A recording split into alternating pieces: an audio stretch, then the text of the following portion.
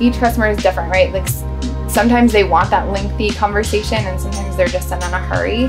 And I think with our stores, strategically, you know, a lot of them are just drive-through only, like, so it really captures like that mom who's like cars full of kids and can't get out and can't like walk into a coffee shop, but they still want that like small coffee vibe.